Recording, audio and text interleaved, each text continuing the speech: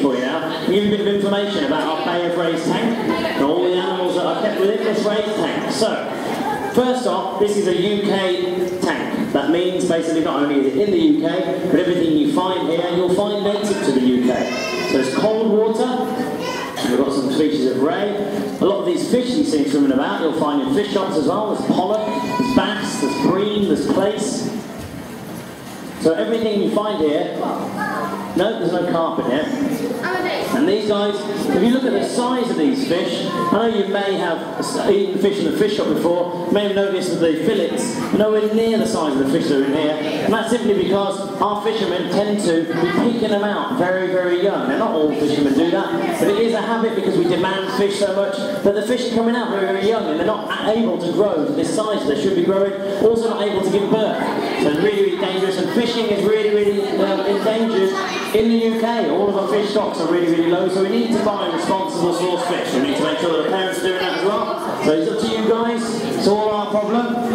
But anyway, enough of that. I'll talk to you about our different species in here. So, of course, the stars of this tank are the rays. And we've got a few different species of rays in here. We've got the undulate rays, we've got the blonde rays, we've got the thornback rays, but none of them are actually stingrays.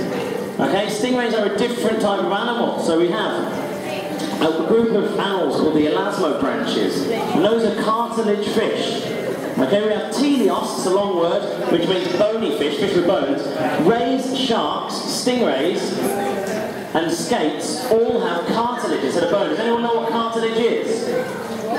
No one knows it? Well, you've all got cartilage in your body. All you have to do is feel the top of your ears.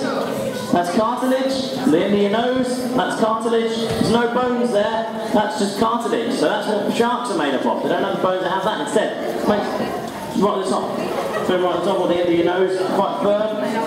And that's what makes the sharks. So they're a lot more flexible than bony fish. And they've got a lot of adaptations as well, these elasmobranchs. So these rays, they can do 7 things. You guys have only got 5 senses, okay? You can see, you can smell, do you know the rest of them? Yeah. Sense? Touch, yeah, and taste. Very good. So that's the 5 senses that we've got. Now these guys have got 2 extra senses. So they have something called lateral lines.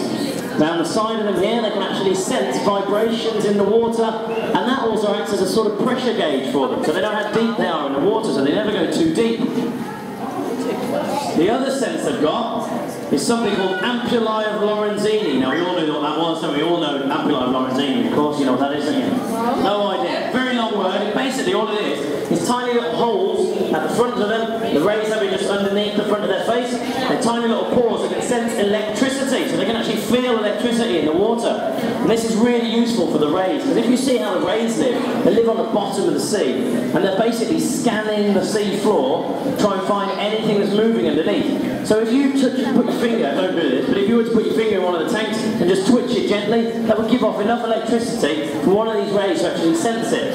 And you may notice that some of the rays are popping up to see you and say hello. Well, imagine all of us.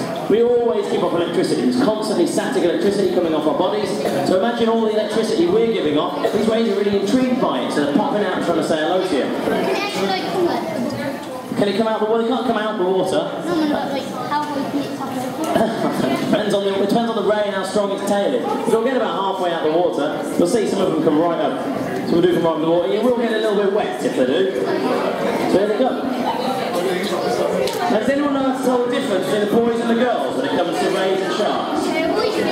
Good, good. Not that they're bigger. It is around their tails, actually. This young man said it's around the tails. Now, if we look at this guy here, those of you that are here, you can see two sausage-like projections coming out the back. You see those guys? They're sticking out underneath his tail. And if you see one around there as well, guys, with two sausages going out the back, that means that's a male.